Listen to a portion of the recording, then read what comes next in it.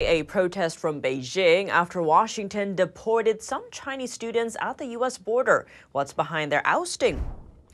Working for Ford Motor Company while serving the Chinese military. Urgent calls echo through Congress as lawmakers demand an investigation into 4 Chinese companies tied to Ford's EV plant in Michigan.